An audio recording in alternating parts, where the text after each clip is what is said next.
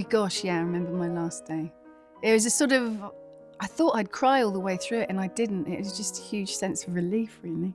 And I remember all my colleagues sort of ended up sitting on the sofa with me, and there's amazing tributes from the Prime Minister, Posh and Becks, and Take That, a lot of people that I'd built up relationships with over the years. I'd been doing it for a long time, but during that time, both my parents were very, very ill with Alzheimer's.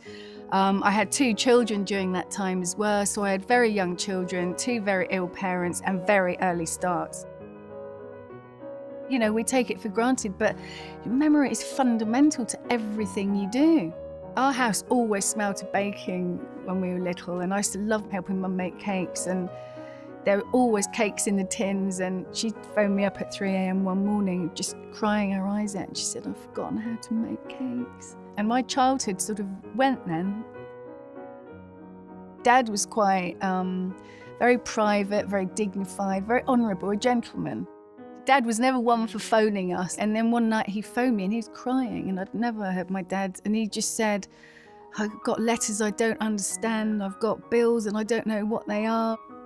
He never told us he loved us as children. We knew he did, but he never actually said, I love you or anything like that. And when he had Alzheimer's, he just kept telling me all the time, I love you, you know, I love you. It just all the time. And I was overwhelmed by it, actually. And he used to hug me all the time.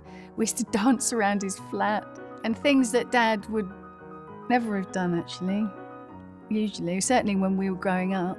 And he used to be shouting at us all the time. We thought it was just old people saying funny things and forgetting things. We didn't realise that it was something more menacing than eccentricity, really. That if you get an early diagnosis, you can plan things. I would have been able to plan more for Mum. We'd have looked around various homes instead of doing everything in a big rush and everything being sort of chaotic and catastrophic and reacting to one emergency after another. You know, there are things you can do.